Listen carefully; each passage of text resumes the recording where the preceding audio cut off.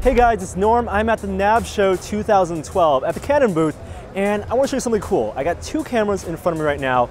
To naked eye, they're going to look very similar, almost exactly the same. Now what I have right here is a Canon 60D. It's a pretty nice prosumer level camera. It's been out for a while, 18 megapixels, really good. It does shoot video, 1,100 bucks. Now this is the 60D-A. It's for astronomers. What Canon has done is remove the IR filter or modified it from the 60D so that you can actually use this to shoot the night sky. You can actually see wavelengths that a normal DSLR cannot see. Now with the modified IR filter, what this camera can see is excited hydrogen gas clouds. Hydrogen, the most abundant element in the universe, emits light at a 656 nanometer wavelength. Normal cameras, normal sensors can't see that with a filter.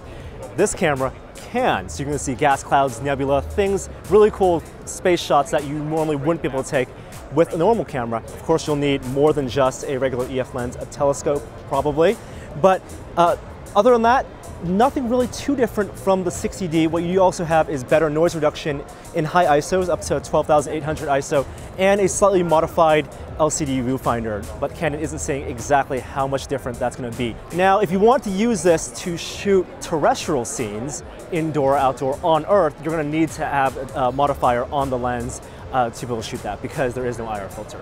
Canon also modified the 20D to the 20DA a couple generations ago. That camera sold out really quickly. The 60DA is going to be in limited production. It is on sale now in retailers and partners, so you can pick that up. It's $1,500, $400 more than the 60D, but if you want to take pictures of the night sky, if you're an astronomer or a hobbyist, this might be the camera for you.